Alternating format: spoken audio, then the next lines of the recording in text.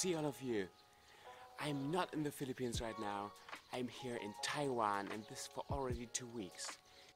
Ina and I, we are attending a seminar here, so it's actually quite busy time and I don't get to see the country very much, but there are a few things I learned already about this country. So the next couple of videos will be about Taiwan, about the culture, about the country, and maybe even a little bit of a comparison between the Philippines and Taiwan.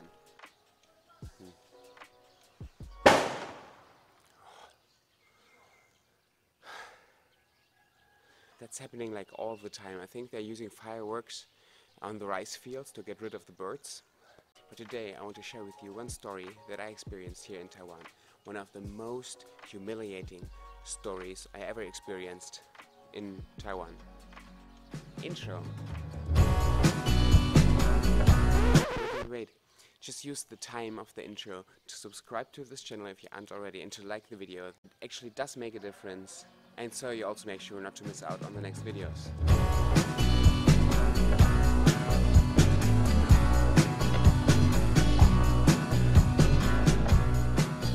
The story. I just finished my morning run and I'm doing some stretching exercises when an elderly woman walks up to me, tugs at my sleeve and says, I don't understand Chinese, so I'm wondering what she wants from me. I'm quite surprised when she starts to do some stretching exercises too.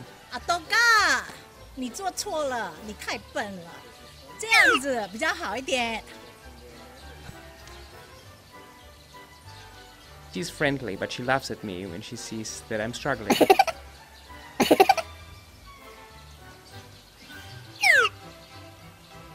Apparently, even the older people in Taiwan are quite agile.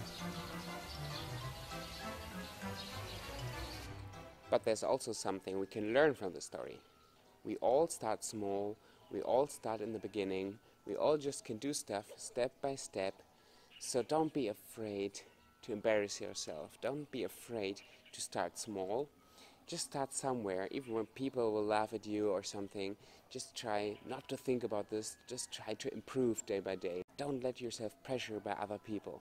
For me it was kind of a fun story, but it felt embarrassing that an 70-year-old grandma is more agile, more flexible with her body than I am. But the only thing I can do is just do my exercise every day, to stretch every day, and then over time I will improve. So I want to encourage you to do the same thing. So this was just a little story out of my daily life here in Taiwan right now. Now I will show you a little bit about the beauty of Taiwan.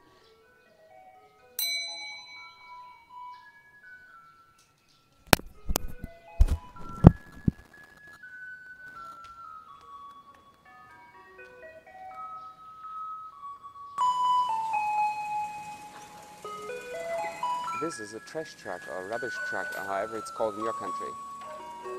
They're driving around here every day, every morning with this funny little song. People are going out of their houses and bring their rubbish to the truck. That's how Taiwan deals with rubbish. Actually really cool.